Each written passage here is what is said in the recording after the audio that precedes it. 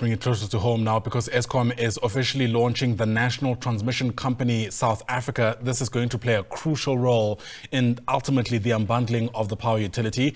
Eskom CEO Dan Marokane is currently addressing that gathering at their headquarters at Megawatt Park.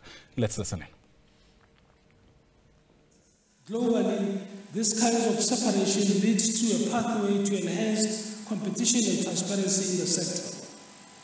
NTCSA's creation is a significant step towards modernizing South Africa's energy sector and ensuring energy security and attracting investments.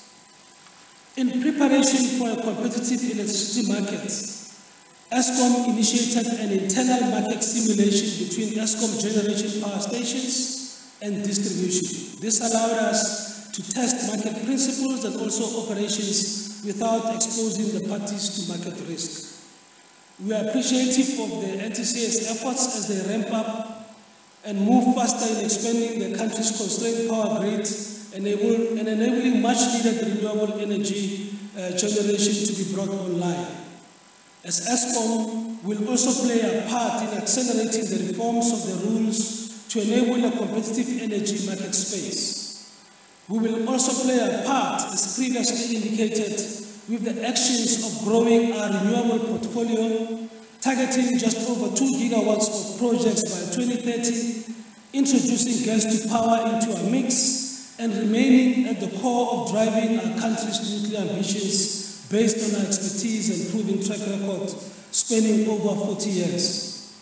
As we continue to collaborate in settling the unbundled NTCSA, our attention is fully on the unbundling of the distribution business and the generation entities towards our desired end state.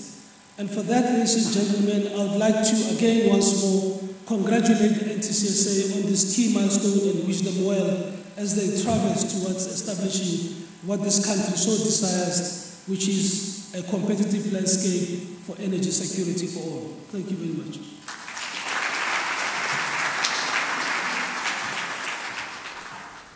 All right, a rather brief address there from the Eskom CEO Dan Marokane as we watch the official launch of the National Transmission Company South Africa. And in fact, there's a lot of context to the story. You might remember, of course, that there's been talks around unbundling Eskom for quite some time. And this, if you like, is a milestone towards achieving that. The transmission company itself is meant to allow independent power producers, those are IPPs, to get plugged onto the grid essentially to augment Eskom's own generation capacity and hopefully continue to stay off load shedding, which has been at bay now well over half a year. Dan Marokane there speaking about Eskom planning to grow their renewable portfolio.